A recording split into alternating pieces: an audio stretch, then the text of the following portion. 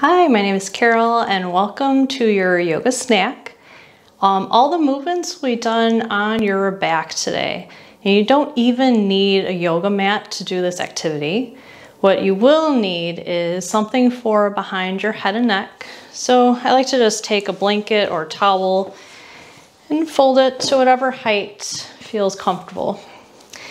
And then if you're using a yoga mat, sometimes they're very sticky. We're gonna try some sliding movements.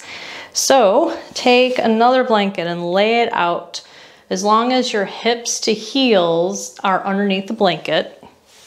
And since we will be doing some sliding movements, some somatic work, I want you to take the end of the blanket and tuck it underneath your yoga mat. Just so as you slide your heel up and back, it will stay in place. And then find your way onto your back. First, you're just going to take a constructive resting pose, just laying down with your knees bent. Your feet could be a comfortable distance apart, and then just allow your knees to fall in towards each other. Just check in with how you're feeling. Check in with your body, your breath, and your mind. Just taking a quick pause here.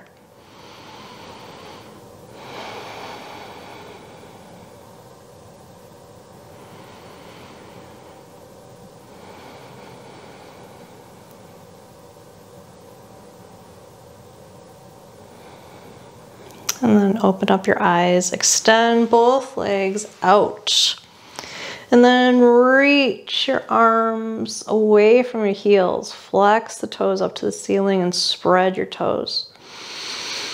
And then one side at a time, reach your right fingertips away from your right heel. So you're lengthening the right side of the body. And then other side, kind of like you're climbing a ladder. The left fingertips away from the right heel. So you're expanding one side laterally at a time. You could go a little faster, create some heat, or take it nice and slow.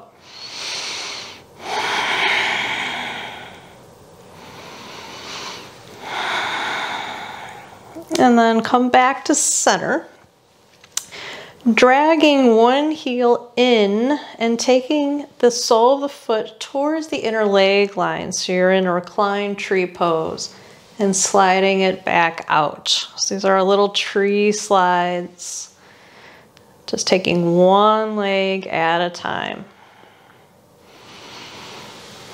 You could go as far as you want, just opening up the hip naturally.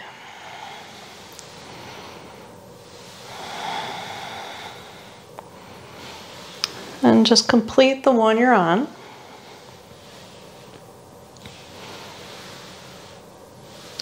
And then the next time that knee is in towards you, just hold that reclined tree pose. Breathing here. And then drawing that knee up to the ceiling, so now the sole of the feet is down on the mat. And you're just going to open. So you're rolling onto the blade edge of the foot and then close. So a little internal and external rotation of the hip, rolling onto the little toe side edge and the big toe side edge.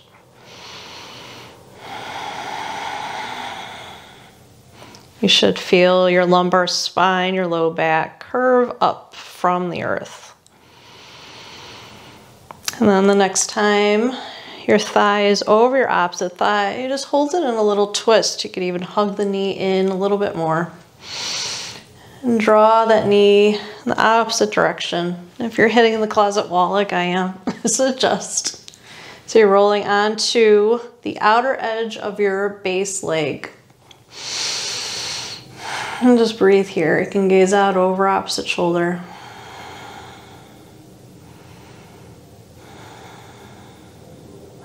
And come back to center. Release the leg. Just pause. See if you notice differences right and left side. Recenter your hips. Recenter yourself on your mat. And take this on the other side with tree slide. So sliding that leg in and out. Drawing the knee in towards you. Sole of the foot to the inner leg line. Just going back and forth, just noticing how your hip feels. And then finish up the last one you're on. And then hold your supine tree.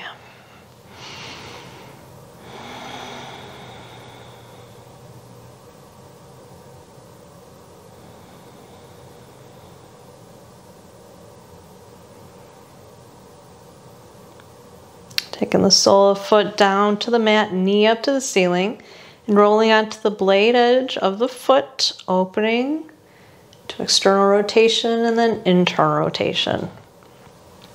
So you're getting movement not just in the hip, but in the ankle and the foot as well.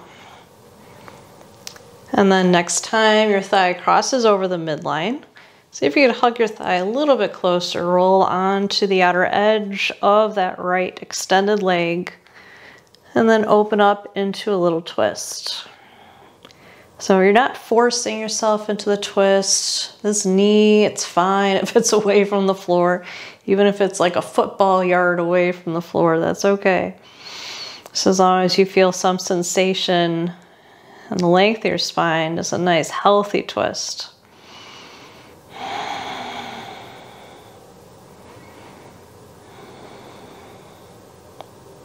And coming back to center. Hug both knees in towards your chest, but then take your knees out a little bit towards the tip of your shoulders. So very modified happy baby pose. Just drawing thighs into chest. Can rock a little side to side here.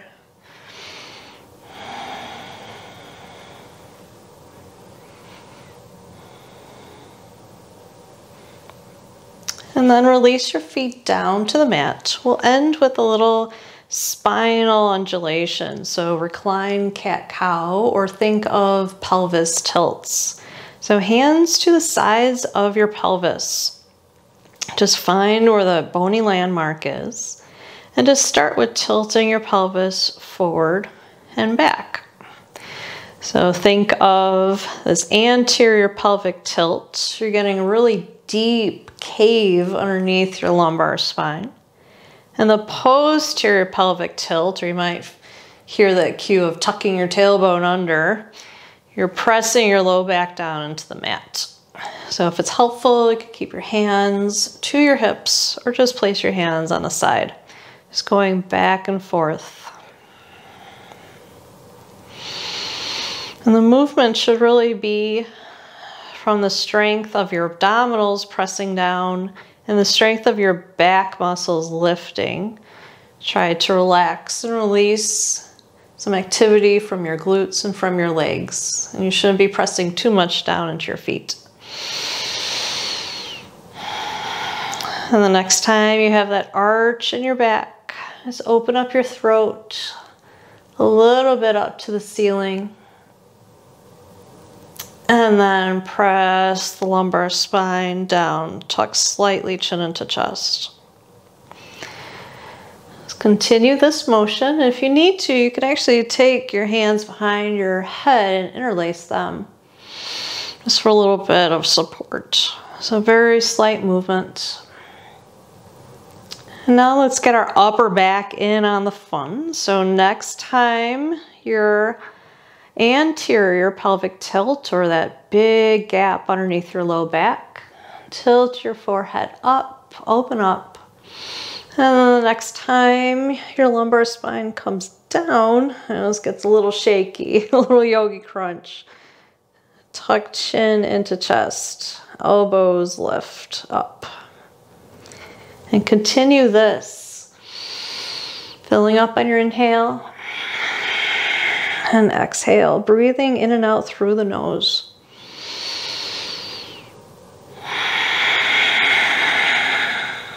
Just a couple more.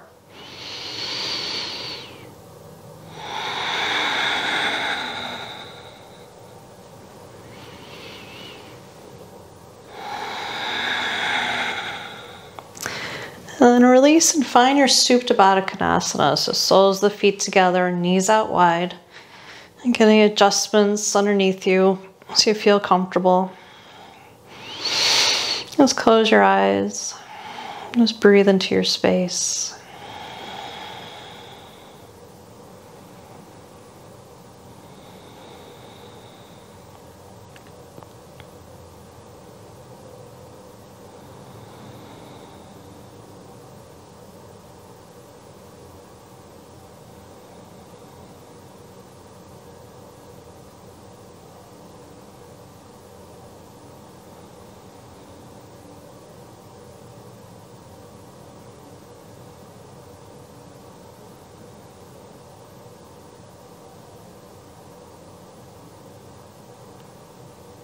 Slowly close your thighs and hug your knees back into your chest. And then open up your eyes. You can come to your side and slowly push yourself up. Thank you for joining me for your little mini yoga snack. And these are great to do anytime during your day when you just need to unwind and find a little bit of movement, but maybe you don't have all the time in the world for an hour practice. But if you do, please find my full-length videos on Vimeo. I have an on-demand site there where you can rent for $3 or purchase a video for $5. And I will see you next time. Thank you very much.